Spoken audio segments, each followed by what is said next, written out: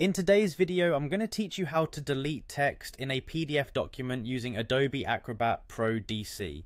Whether you're tidying up a document or removing some unwanted text, Adobe Acrobat Pro DC provides a straightforward way to make these changes. Let's dive into the steps and get started. First, you need to open your PDF file in Adobe Acrobat Pro DC.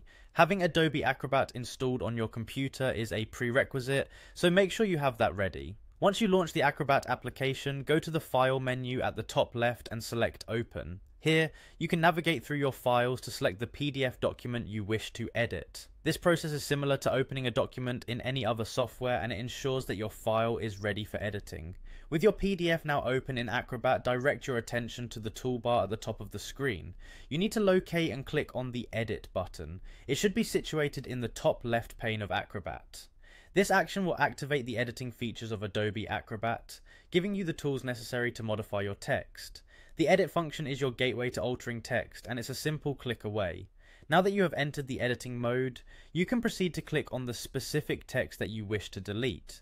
When you hover over text, you'll see the cursor change, signifying that you can interact with the text field. Click and drag to highlight the portion of text you want to remove.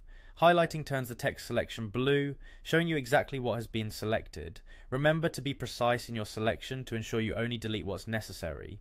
Once you've highlighted the text you want to remove, you'll want to go ahead and press either the delete key or the backspace key on your keyboard. Both keys function identically in this scenario, and they will remove the highlighted text immediately.